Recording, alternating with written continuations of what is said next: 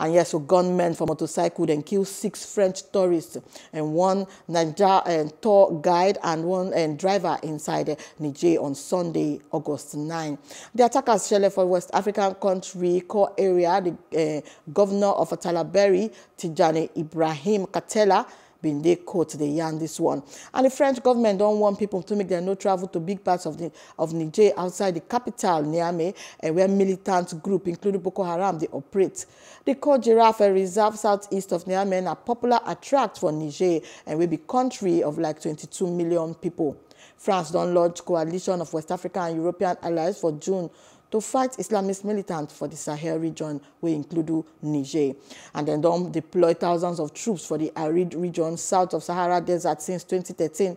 But violence began from groups where they link to Al-Qaeda and Islamic State and on the rise.